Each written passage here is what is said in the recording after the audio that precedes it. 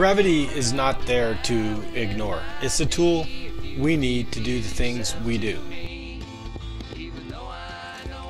That's because we are freeriders and downhillers that love to shred, huck, and pin it. We ride our bikes on the steepest mountain trails and off of sharp drops. We live to flow jumps dug of the earth, jumps we've built of dead wood, debris, and really good dirt. We are pros and joes, the young and the old, man, woman, and child. We are all humans in motion, and the turning of our wheels keeps our blood pumping.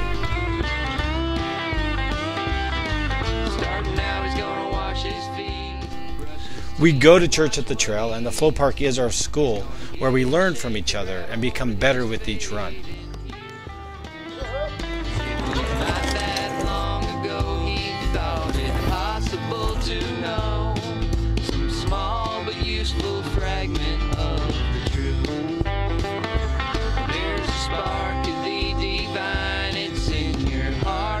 In mine, it don't seem like it could ever fade away. Just do your best to be a man and trust the world will understand. If not now, then soon enough someday. And I'll be in the promised land before I stop and make my stand. Till then, everything is in my hand.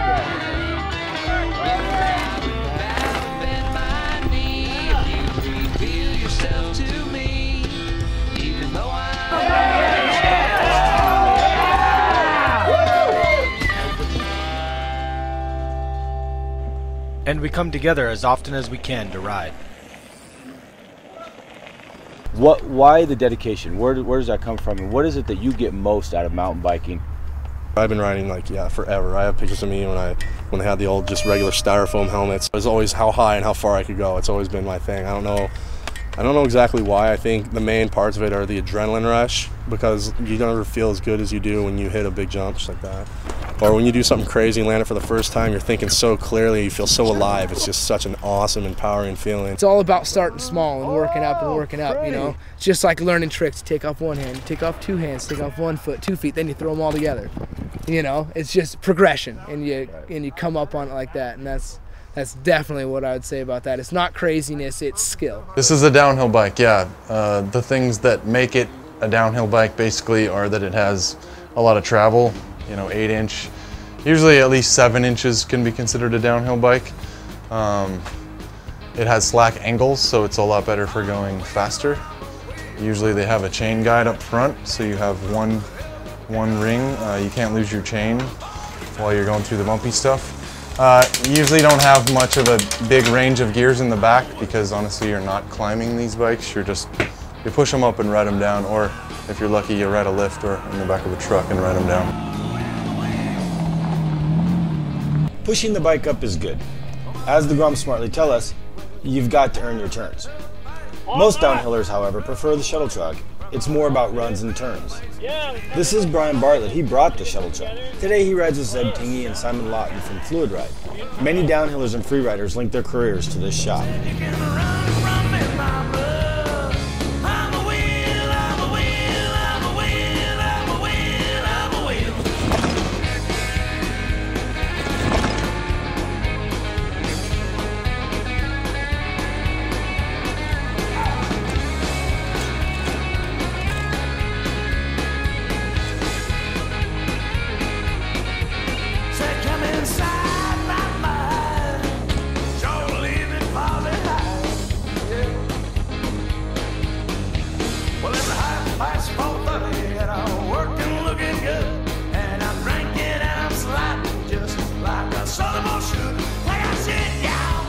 Downhill racers Simon Lawton and Lars Sternberg have a connected history.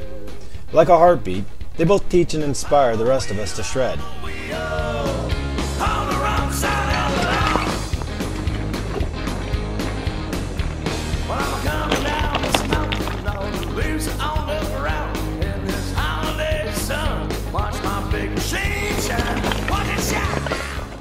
As the de facto professor of body movement and the bike, Simon writes the textbook, so I could not pass up a chance to step into his classroom and get schooled.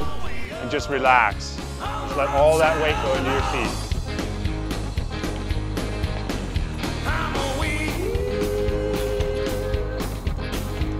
soon as I pointed with my right knee, that just commits my body to the floor.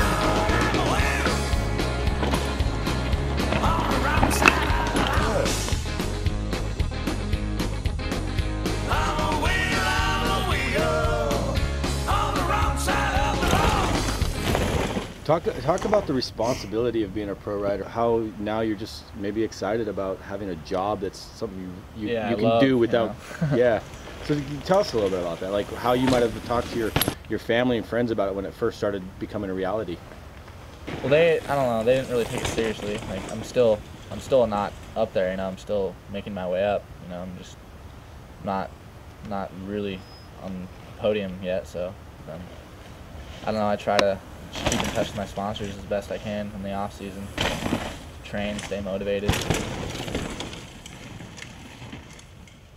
It's almost like a responsibility because, like, being at the level of riding that we're starting to get to now, you feel like, you know, you're helping the sport progress further, and you almost feel like, you know, you're so dedicated to it that you have a responsibility to go out and ride and just keep it going. And if you enjoy it that much, then why not? Free ride bikes you can actually ride up. They often have a seat tube, continuous seat tube. You can mount a front derailleur to.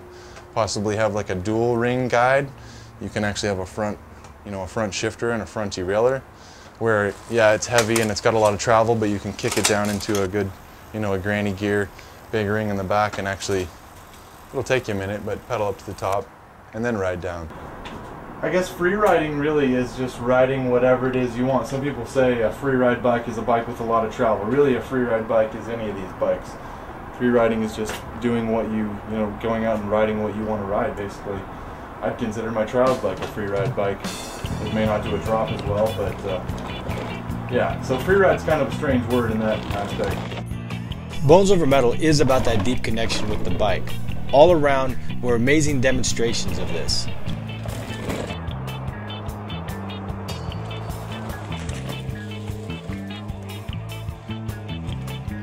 In the beginning, it was important that I got beyond definitions, status, who am I as a rider, and that I simply got out there and learned to ride my bike. Going off the middle, but they're also going left to right.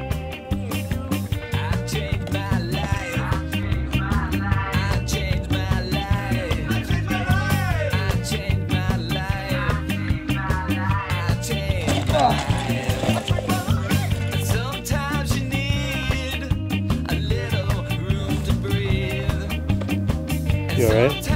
Yeah, I wasn't going fast enough.